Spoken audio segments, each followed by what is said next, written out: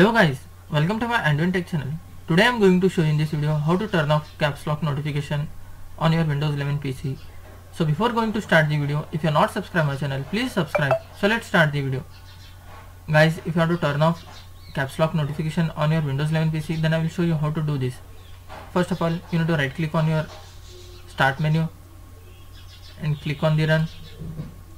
Here you need to type control space access.cpl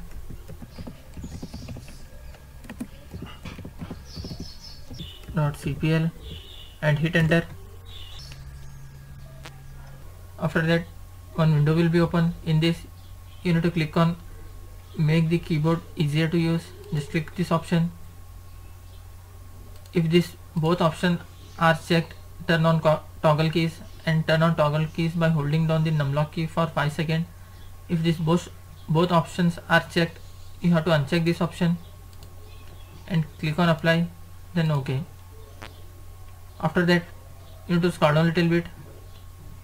You can see here make it easier to focus on task. Just click on the option. Guys, here you need to check mark this option.